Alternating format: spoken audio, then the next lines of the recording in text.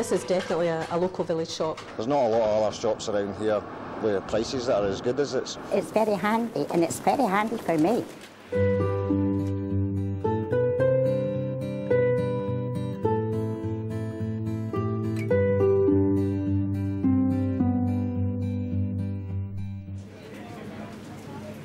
Scotmid is no ordinary shop. It's a cooperative. So what's the difference? Hi there, how are you? Yeah. I was just wondering if you've ever considered becoming a member of Scotmid's. For a start, any customer or employee can become a member. Cost of membership? Just £1. I've always fancied joining. Be more than just an ordinary customer and probably be more involved in the business.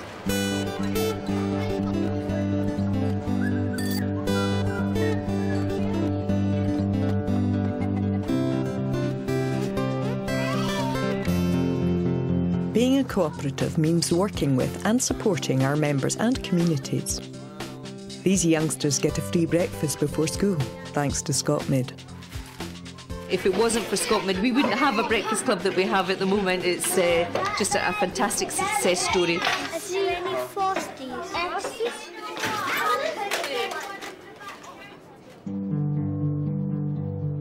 1859. Queen Victoria was just 40. Darwin published The Origin of Species.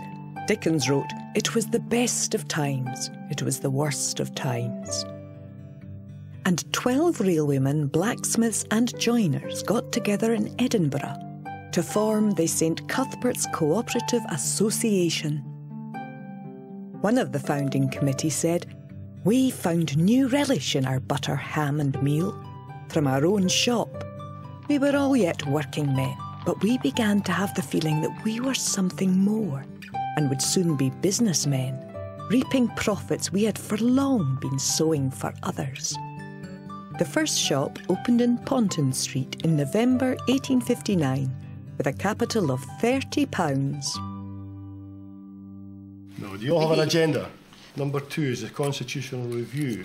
We should have all had a document saying... 150 years later, Scotmid is still owned and controlled by its members.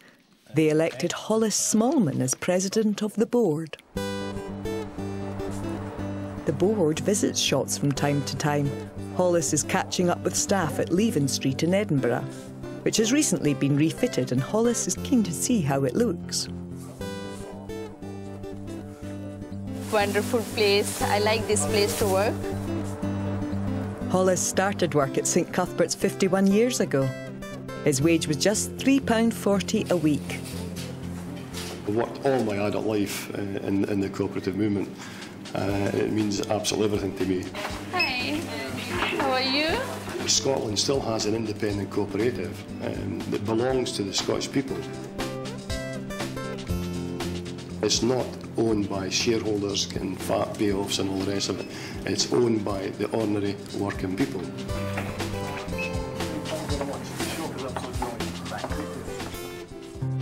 The early years of St Cuthbert's weren't easy. It was 2 years before the pioneers made their first surplus to distribute to the members. In 1864, the cooperative voted to allow women to join, providing they were married. They moved to purpose-built premises at Fountain Bridge in 1880. Over the next 40 years, they joined with other co-ops, opened bakeries, dairies and funeral homes. By 1912, St Cuthbert's had the largest sales of any co-op in the UK.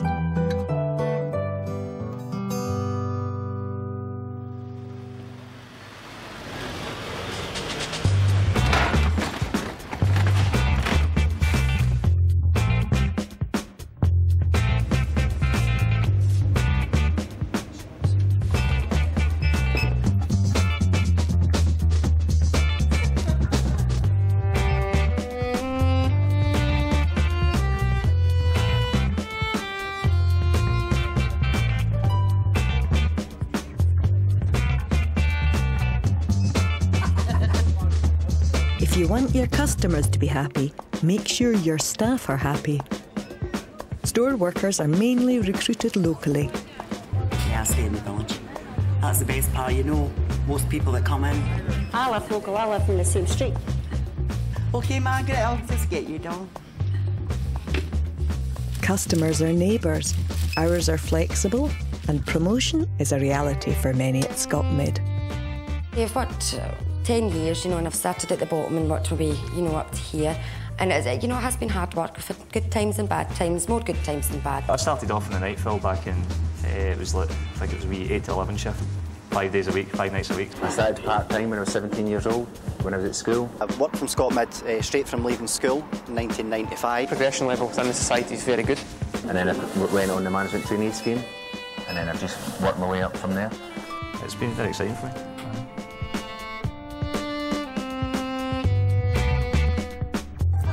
You didn't be diddling me. Never will.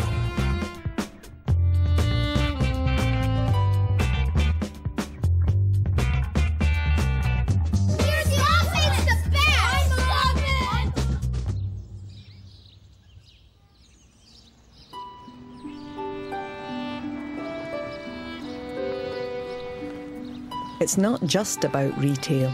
Scotmid also runs funeral homes, helping families in their time of bereavement.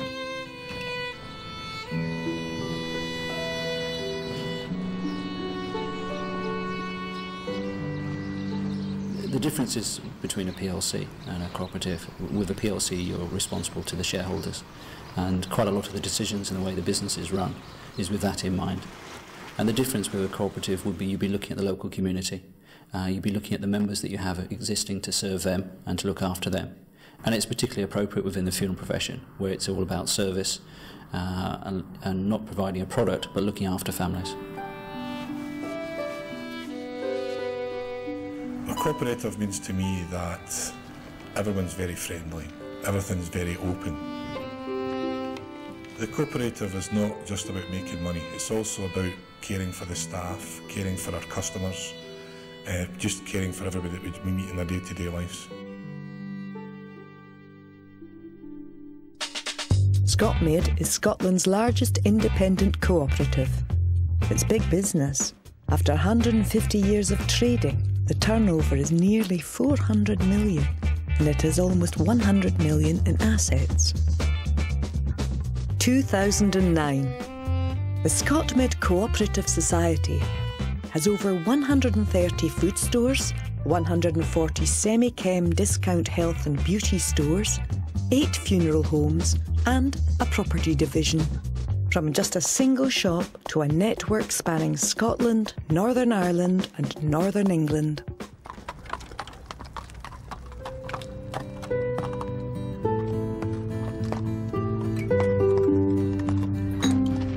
In 1944, St Cuthbert's Co-op gave one Edinburgh lad his first job. The name was Connery, Sean Connery. As a schoolboy growing up in Edinburgh, I delivered milk here, Ferris College. His milk round, number 007, was a wonderful training ground. Connery's milk was neither shaken nor stirred. I left school at 13. He stayed 6 years with a cooperative before his acting career took off.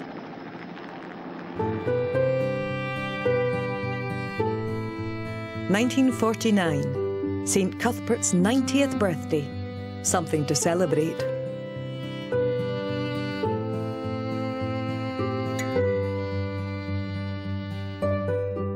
Over the next 60 years, the business continued to adapt and change, opening the country's first self-service store in 1949, and in 1981 merger with another co-op and the name changed to Scotmid. Since then, membership has climbed to nearly 250,000.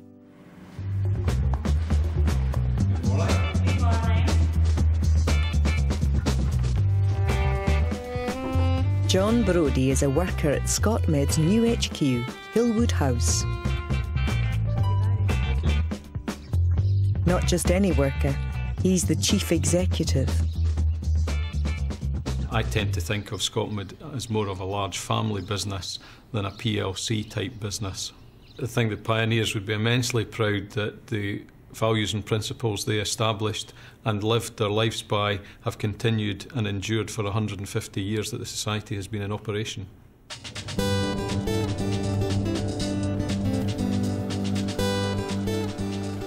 Swera Jalakasi is visiting Scotland from Malawi. Hi there. Hi. Pleased to meet you. Pleased to meet you too. Thank you. It's a hunting trip.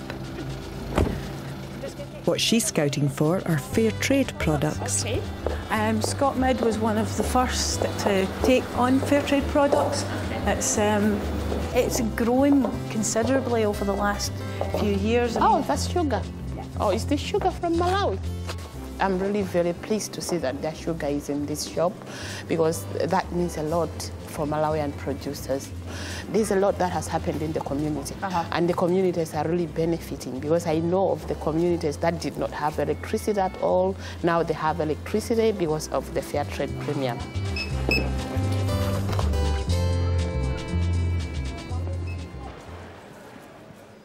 7:30 a.m, Blackburn, West Lothian. An early shopping trip for a group of teenage boys. They come to buy breakfast.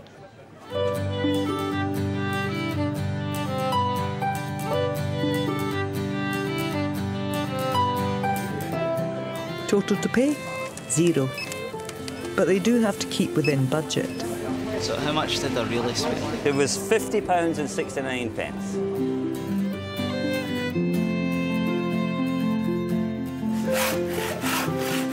Blackburn's Get Ready for Work scheme prepares local teenagers for work.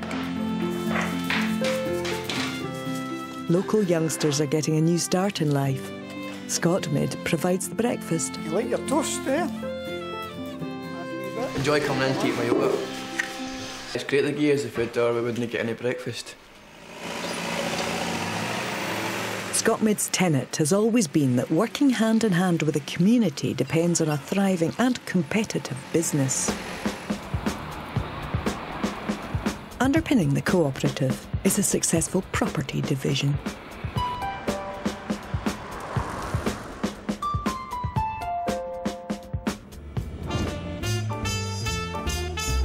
In recent years, after a tough time for the retail business, Scotmid began a programme of facelifts for the stores. Refitting is not only for the sake of customers. The new stores are brighter and better workplaces for the staff too.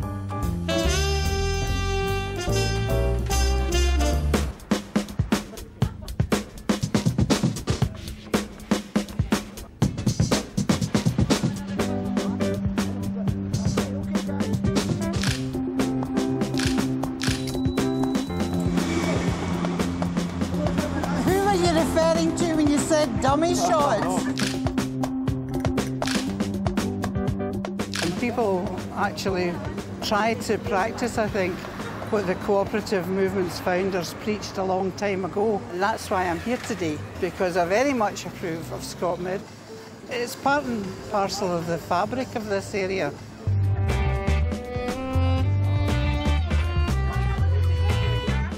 A local store has a special place in the hearts of the local community. So on the day of reopening, people are curious to see the changes. It's much better, what an improvement. The aisles are much wider now and it's very clean and fresh. Oh, it's really nice, it's looking much brighter. I've lived in the area for 20 years and I've seen one or two changes in this particular establishment. I'm very impressed with this one.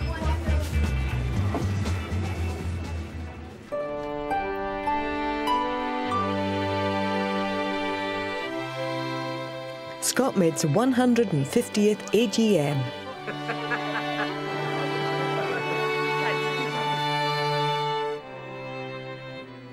Every year, the Society raises money for different charities. Okay, can I ask all members in favour of the resolution to raise their pink voting slips? There are no outside shareholders. Here, it's one member, one vote. Quite clearly that the resolution has been carried. I'm a new member, so I've not been to one of these AGMs before. Does Scotmid have a policy on recycling plastic? For example, plastic bags. Will you provide recycling facilities in store? We have moved in the past year to biodegradable bags, as the chairman said. Staff are encouraged to ask people, do they want to either supply their own bag or take one of the biodegradable ones. Cooperation to me is about self-help. Everybody works together. Being part of a family. Ethical, honest. Working together. And still here after 150 years, and we'll be here in another 150, I hope.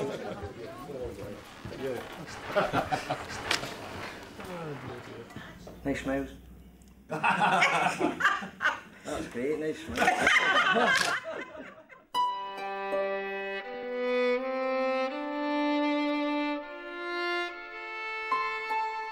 We have been passed the baton from the original founders ultimately, and it's our duty to pass the baton on in better shape than we received it.